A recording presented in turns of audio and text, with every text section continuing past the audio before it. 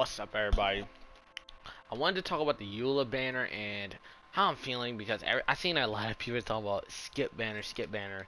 Oh, it's skip, skip, skip. And I kind of want to talk about, for one, Genshin banners. Two, I want to talk about is Eula's banner is the banner worth, and what does it mean if a banner is worth? So, if you haven't seen Eula's banner, it looks like what you see right now in my team comp, right? How did I open that? But really, okay, you see it, right? You see it. We're gonna act like Chung is Eula, right? We're gonna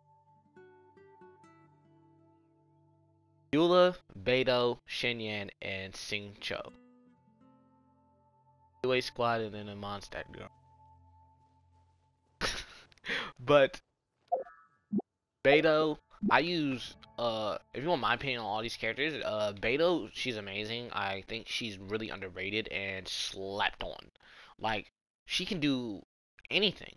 Beidou can do anything. If you want to be real, look. And here's why. Beidou has the stats. She has the stats to be a DPS. She has 5 hits, has the stats to be a DPS. Literally has talents for DPSing, right?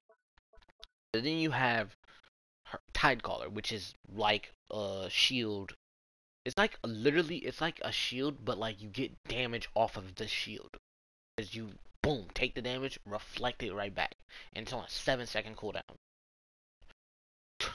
And then this, if you hit it at the precise moment, as they say, the precise moment, a character gets hit, grants maximum damage bonus immediately.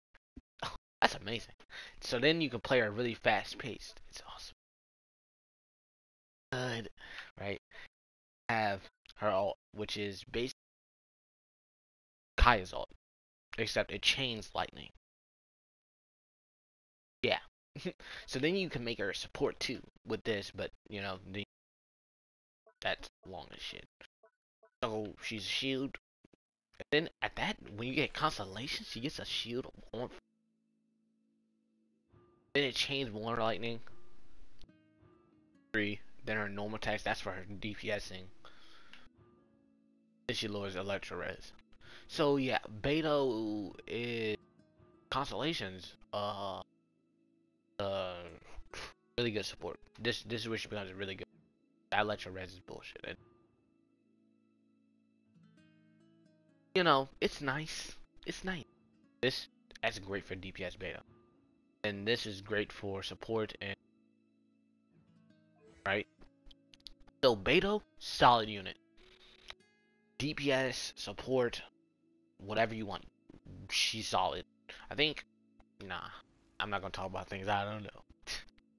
But Xinyan, I barely built my Xinyan yet. You know, um, scraping by, scraping by.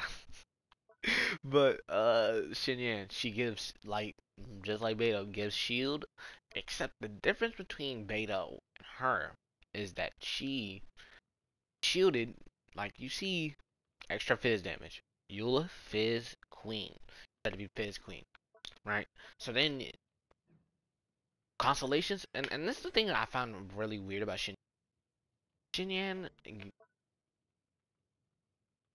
right? For characters, but Xinyan herself has no Fizz like artifacts. You see, I have a Crimson Witch. You know what I'm saying? It makes no sense. Her what's name is she gets better. She becomes like Xinyan. Like I don't know how to describe Xinyan. She's Xinyan, right? Then you have Fizz damage has its crit rate increased. No. Decreased Fizz res. I would say go to C4 just to get this. It's great though. I'm just saying that's really good if you everything. But yeah, then you have Xingqiu, which I I have Xingqiu at C4. I thought I had Xingqiu at 3 C3. What the hell? I had him at C3. That's nice. But yeah. Xingqiu becomes a beast when it gets Does he decrease his Hydro Res?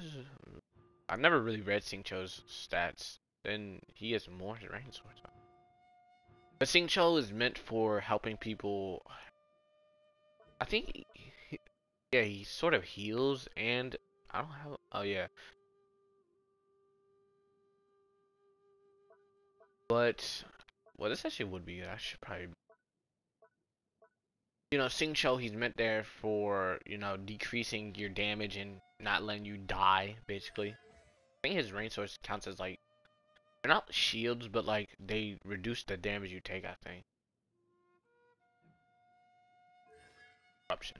So yeah, I say I got on. I haven't built my Singcho. But like, yeah, that's the lineup. And then you have Eula, which I can't show you because I don't have a computer to edit all that shit. I've got a computer to edit all that shit, and this is raw gameplay. But yeah, Eula, she has, I could pull her skills up, but Eula, I think, from what I can remember, she's, Fizz, and then you're supposed to like build up. I'm not gonna speak on it, right? Eula is Fizz. That's basically what you need to know. She's Cryo, Fizz, Claymore, right? Cryo, Fizz, Claymore. But her whole gimmick is building up like stacks of things called Grimheart. I remember these things called Grimheart, and then you unleash them with your E. Well, I don't know if your E or your ult, right? And then you do big Fizz damage, big PP damage, right? Lower their Fizz res or something like that. I don't know, right? But do I think you should summon a banner? Because most people care about the 4 stars, right? People know what the 5 stars, 5 stars do, right? Most people, if you're going for the 5 star, you don't care about the 4 stars. That's what you're not here for. You're here for the 4 stars. Is that valuable? Is that really valuable? Is the 4 stars worth going for that 5 star? Because if you go all in on a banner and there's no 4 stars you like, and then you don't even get the 5 star you like, oh, that's pain. That's pain. So you don't want that, right? I think this banner, for me, I'm gonna summon on it because I want Eula. She's waifu. I want waifus, right? I'm gonna summon for Eula. But purely as like, is that worth? I don't think so. It definitely depends on how you feel about the characters and do you. Like Singcho's been on a bunch of banners, right? Singcho's been on a lot of banners. By now, I think he's been on enough banners that if you've played up until if you just started Genshin and you need Singcho, get Singcho. You know what I mean? I would recommend it. It's hard to get 4 stars sometimes because luck be fucking you. But like if you want Singcho, go for Singcho. If you want Xinyan, go for Xinyan. Go for the characters you like. You know what I mean? At the end of the day, go for the characters you like. And I also want to talk about how people are talking about this is a skip banner. And to that I gotta say is any banner that you don't like, any banner that has a character that you really don't like, characters that you don't find that you need right now, is a skip. That's just natural. You know what I mean? Like not everything is a summon. Like if you summoned on every banner, you wouldn't get nowhere, right? Like Zhongli. Zhongli banner. After I got Yanfei in I think that first temple, I got Yanfei my first temple. I immediately dipped out of the banner because that's all I wanted. You see what I'm saying? Why summon on banners where you don't like the character? Of course, that's natural that you're gonna skip the banner. Oh, crystal flies. Thank you. But yeah, that's just how I feel in that. It's like I don't see why people are all like kind of just making a big deal that's saying like, oh, I'm skipping Eula's banner. Every banner, people do this. They say they're skipping these people's banners, and it's like, okay, yeah, it's natural. And I even said it. I said I'm skipping Hu Tao's banner, and the reason I skipped Hu Tao's banner was because I just didn't need Hu Tao. I just got Zhao. I already had a DPS, and then I had Beto. So it's like, why do I need more DPS? Then I got Yanfei. Now I really don't need. Well, I would like Hu Tao because she's cute, but it's like that's about it. But it's like, yeah, summon for who you want, summon for the characters you care about, summon about on the banners you want to summon on. Like, we're all gonna skip the banners we want. Every banner someone skips. Every banner someone's gonna skip it, because at the end of the day, some people might not want that character. Some people need to save. Some people might have just summoned for Zhongli.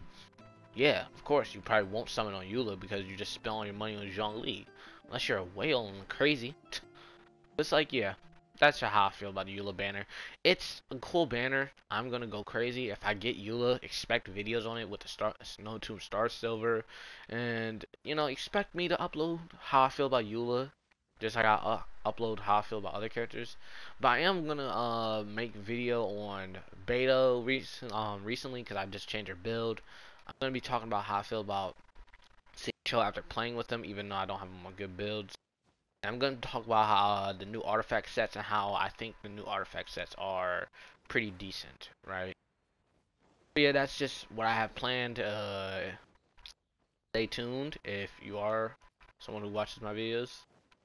Uh, but yeah, see ya. Peace. Have a nice day.